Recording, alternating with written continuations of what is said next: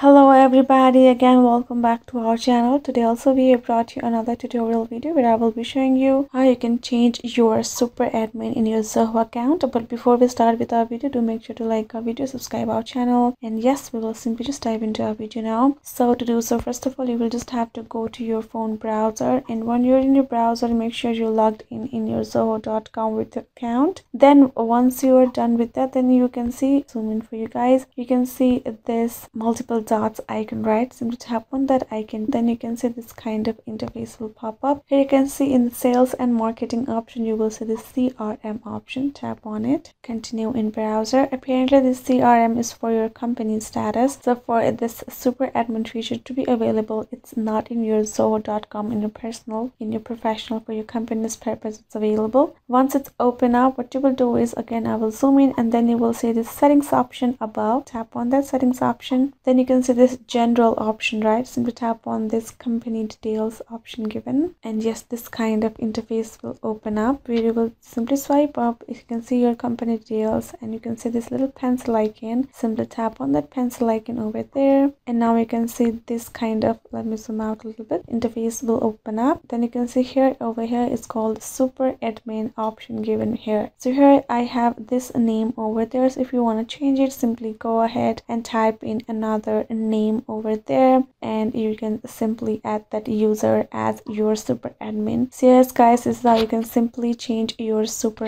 admin in your Zoho account. I hope this video was helpful to you guys, and thank you so much for watching our video till the end. I will see you guys next time.